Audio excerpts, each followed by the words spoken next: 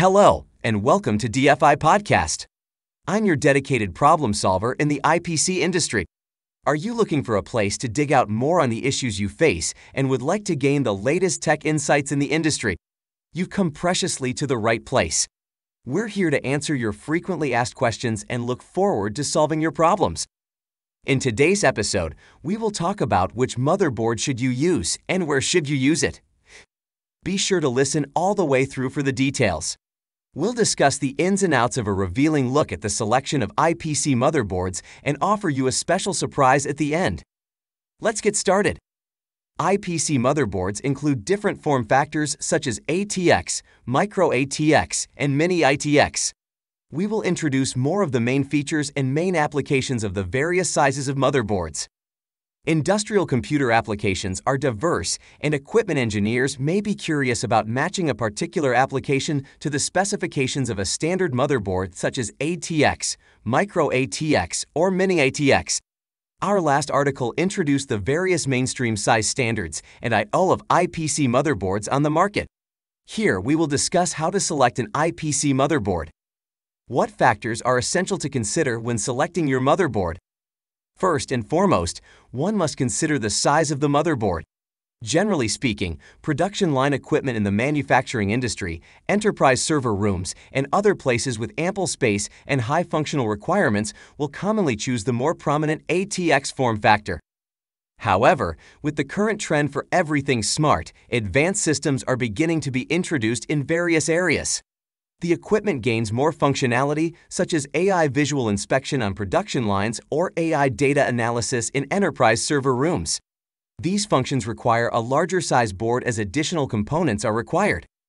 In addition to the ATX, the microATX is a suitable choice as both boards feature expansion capabilities. As for the smallest motherboard, the MINI-ITX is ideal for customer-facing ordering devices and POS systems in the food and drink industry. When considering the equipment space, the size of the motherboard is only the first step. Next, the developer also needs to consider the environmental characteristics of the application field. Generally speaking, the most significant differences between IPC motherboards are the CPU and the respective I/O interfaces. The CPU is relatively complicated, so another article will explain it in depth. Here, we will discuss the I/O interfaces. Since the advent of computers, there has been a continuous flow of new peripheral I/O standards. However, IPC are closely related to the operation of enterprises, and some application fields require much more stability than performance. Therefore, older but relatively mature standards are still utilized. For example, RS-232 and RS-485 are used in factories. Other applications are exceptions. Digital signage needs to attract consumers through high-resolution audio and video and requires high-speed transmission I/O interfaces such as HDMI. Overall, the I/O interface capabilities for IPC motherboards must consider the application requirements, but product development time will be overextended if these requirements are entirely redesigned. DFI has taken motherboards' most significant standard features and designed solutions that meet the market's most frequently seen requirements. After fine-tuning some specifications, customers can start using boards quickly. Another consideration for choosing an IPC motherboard is the environment of the application field. Application fields of IPC are diverse, each with its unique characteristics. If equipment cannot be specially designed according to the environment, it will endanger the system's stability and the equipment's service life. For example, the environments in manufacturing lines and car interiors often encounter significant vibrations, and substantial amounts of electromagnetic waves are generated when nearby motors are engaged. Both vibrations and EM waves kill system stability. Thus, the motherboards in such devices must be equipped with anti-vibration and anti-electromagnetic wave functions to prevent the I/O interface from being shaken off or the motherboard from being affected by EM waves.